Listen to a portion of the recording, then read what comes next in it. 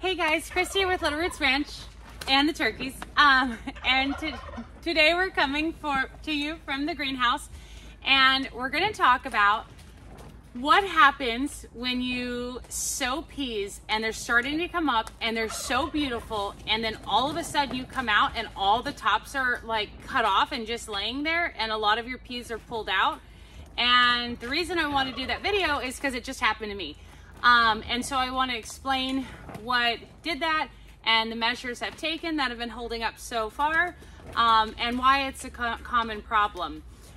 So we'll get right to that, and then after that I'm going to give you a tour of all the starts that I have inside, and seedlings, and then all the stuff that's outside. Not too much difference from last Saturday's video, but just to give you updates to see what I have going on and all that stuff for those that follow along. As far as direct sowing this week, I did sow yesterday some carrots, some mokum carrots, which are a shorter, like great for spring carrot, and then re-sown the peas. So I'll obviously get to that in just a moment, so hang on tight, I'll get a better angle. Okay, so as you remember, or might remember I guess, I had sown these peas a little bit, was it before the 21st, President's Day? I think so.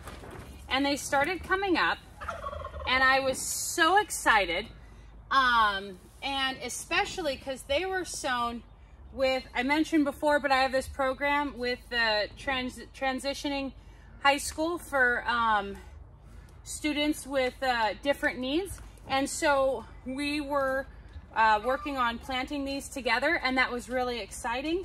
And then one day I came out, and hopefully this hasn't happened to you, though it's fairly common. I came out and it looks like somebody had taken, like, say, a pair of scissors and cut off all the little top of, like, all the growing tips.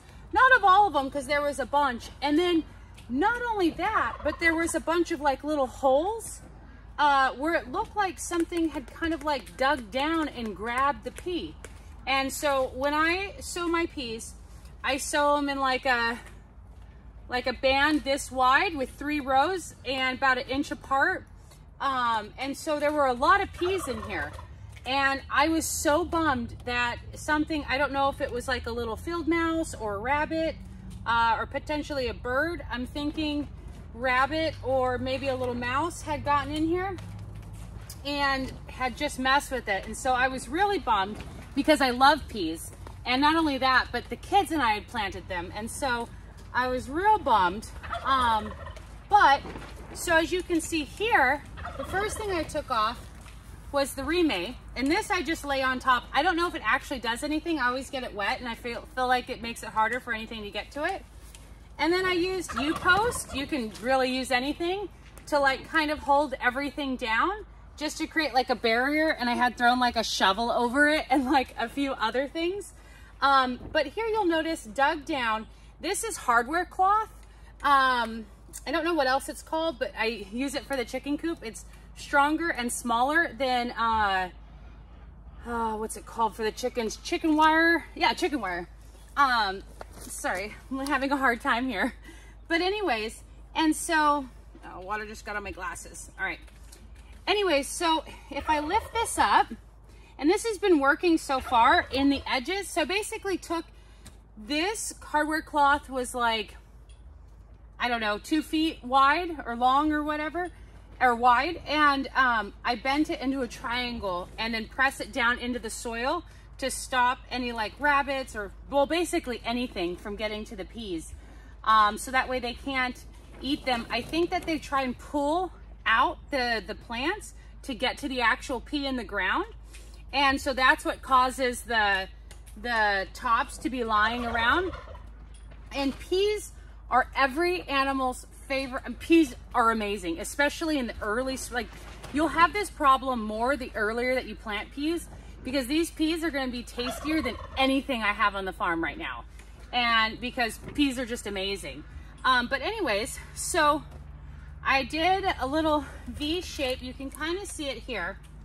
And then I don't know if you can see my peas. Let me change the camera angle and I'll give you, oh, I didn't realize I had all this stuff on me. I'll give you a better angle to show you what happened to my peas, and then I'll show you more what I've done. Okay, so here you can see in the front is a little bit where my old peas were.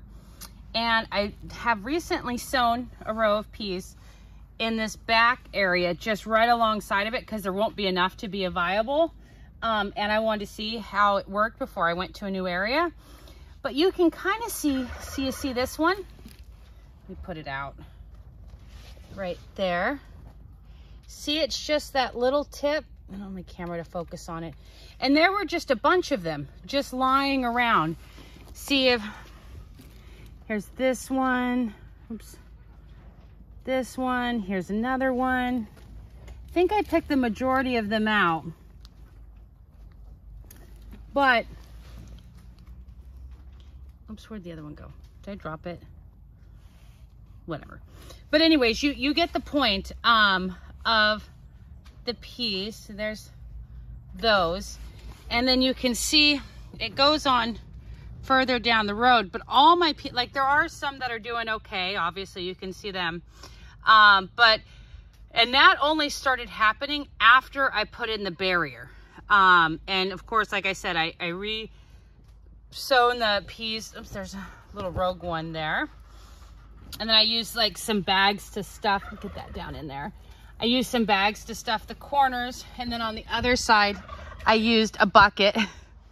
And so this is what I'm using to try and predator proof my peas, because I want to enjoy my peas. I'm not trying to grow them for the bunnies. So obviously I'll keep you updated with how it works. I've got another pea planting, a large massive pea planting, and that's outside of the greenhouse coming up within the next about week and a half, or no, probably within the next week I'm thinking of getting it done. And for that, I won't be able to have all the tools that I have here, but what I'll probably do is use this remay. I think it's like 10 by 10 or 10 by 20 or something like that, I'm not sure. And then I'll set that down, and then I'll use, oh, what's it called? Rebar. I have like 20-foot rebar poles things, and I'll set those going across to kind of create a barrier. I did the same thing last year for my sunflowers, sunflower and bean patch, because beans, peas, sunflowers, they're so delicious as sprouts. And so everything on earth wants to eat them. So you have to protect them, especially because I don't use like traps or anything like that. So this is, yeah, so I'll go ahead and finish tightening this back up. Put this into the soil here. Obviously I'll remove it. Once the plants get a little bit bigger, I'll actually remove this. It's more for, because the pea, which is what they actually want, is going to like disintegrate like within a little amount of time. I've heard that it's when they're like 1 inch or 2 inches or 6 inches. I've heard different numbers, but gonna give it a little bit of time before I remove it. But I also want to make sure I remove it before they grow through these little holes, because then obviously when I pull it out, it's gonna just rip the plants apart. So put that back. And then with this stuff, I don't know if you, of course it's all dirty, but so you can see, I don't know if you can see me through it, but I can see you through it. It's basically, it does help warm a little bit, not that I necessarily need that. And it allows the water through. So when I water, I just literally water right over it and it just goes through, which is really nice. But yeah, so that's what I've done to protect my peas, and I'll keep you updated on how well, fingers crossed, that worked. And then I'll show you a little bit of the starts that I have on the inside, and then I'll show you what I have in the greenhouse. And yeah, happy gardening. So we're heading inside. Okay, so not a whole lot has changed, but I'll still go through them. So these are succession onions. It's green onions, some fresh red eating onions, and leeks, and Is it scallions? I can't remember. And then here, these are 4 peppers that I was trying to grow. They were from a dehydrated like peppers that I made some enchilada sauce with. So I don't have a lot of faith in them, but I'm trying. And then these are artichokes. You can see there the little things, but they're not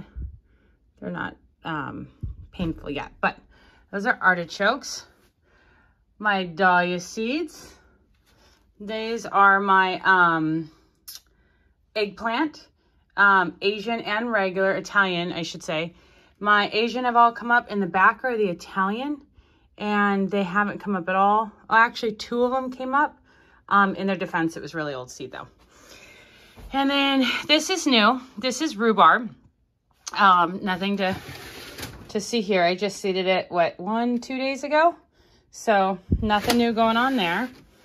And then these are some more onions. Only one has germinated. Onion seed doesn't keep very well, so I wasn't really expecting too much. Down here is lemongrass in the front. That's what baby lemongrass looks like. And in the back are some celery. And then, of course, here's oregano. And then yarrow, thyme, sage. These guys need to get out into something. But yeah, that's where my indoor seed starting is at so far. Okay, and now I'm going to show you some stuff that I have, or what I have going on in the greenhouse. So I'll show you that right now. Those are all my other onions. They're still looking bad from when we had that really cold weather. And then here, look at that beautiful Chinese cabbage. There's a little insect on there. I have to check him out. Anyways, and then there is my regular green cabbage. And then coming over here, this one's still the regular, same as the last one I showed you, green cabbage. This is a purple cabbage. These are trays that I need to fill. And then spinach, beet, 2 golden and 1 red. And then over here, not much has happened. The arugula is starting to pop through.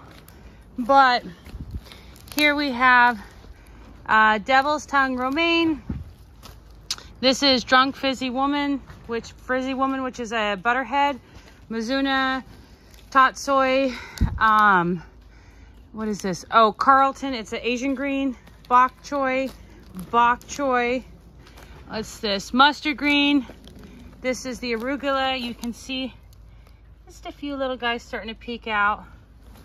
And more arugula here. And then this is, what's this one? Oh, black seeded Simpson lettuce. And then both of these last 2 are lettuce mixes. So those are all the seeds I've started outside so far. And I guess some of the greens that are hardening off. Thank you for watching. And if you have any comments, questions, concerns, leave them down below, or any updates of your own. And I'll see you next video. I try and do a video every Wednesday and Saturday. So happy gardening. Have a great day. Bye.